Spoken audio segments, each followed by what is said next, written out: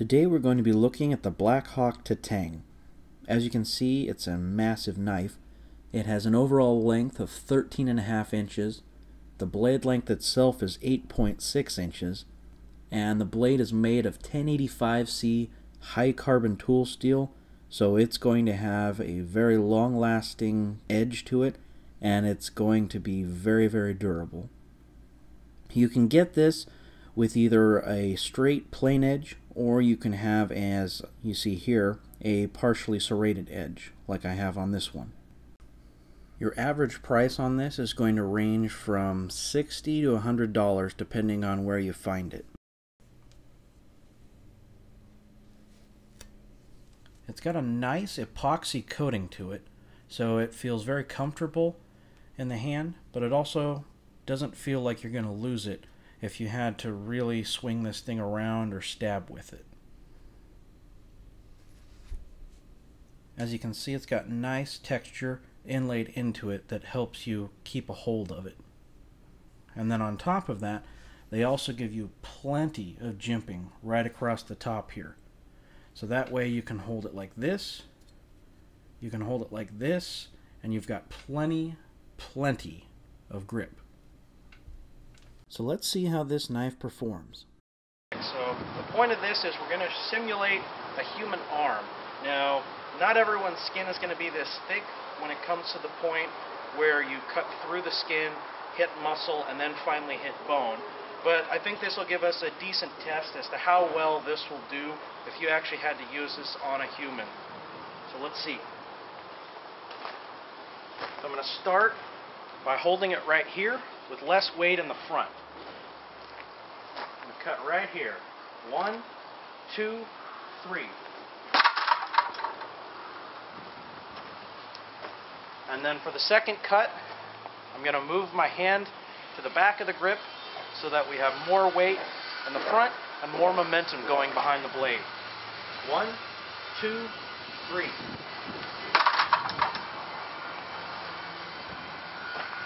Alright, let's pull this apart and we'll see what happens. Alright, so I'm just going to unravel this one section at a time. So there's our first section. There's our first slash. There's our second slash.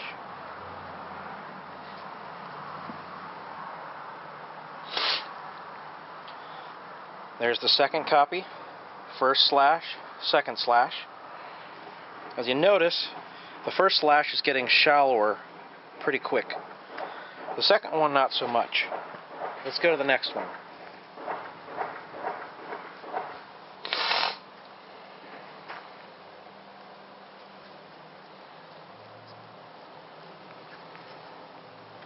Okay, there's that one. Went through again. Next one. Went through. Next one. It went through. See if we can get the other one out of here.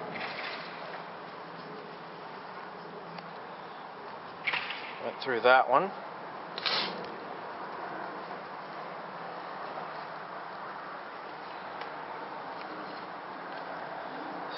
Still a cut there. We've still got cuts. Nope. I think we lost the first one. Nope. There's still a little bit of a trace there. Looks like it caught somewhere in here. But the second one is still going. And the second one made it all the way through. Whereas the first one did not. So that extra weight truly does help. And let's look at our pole here. So, I'm not really seeing a nick. Oh, holy cow. There's the second slash. Since the first one didn't go through, we're not going to see a mark. But the second one went through. So this is the damage from the second slash. The first one didn't make it all the way through when I held it traditionally like you would a normal knife. But when I moved my hand to the back of the handle and allowed the weight of the blade and the momentum to carry the blade through, it did a lot more damage, and as you can see, it wasn't for nothing. It went through and it actually did a little bit of damage to the pole right there.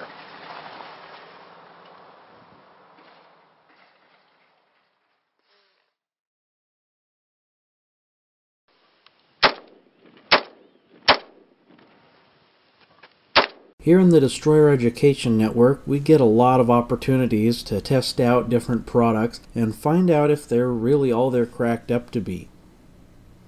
These are products that we want to make sure will actually work out in the field and won't break down when you need them most. So if you're looking for gear that's going to be reliable and will work properly and won't give out on you, take a look at the Den Gear Store. A lot of the products that we've reviewed are also offered on our website. Just go to www.destroyer.net and click on the link that says Buy Den Gear, and that will take you to our website, which has a lot of great products ranging from knives to optics, different gun accessories, tactical gear, survival gear, you name it.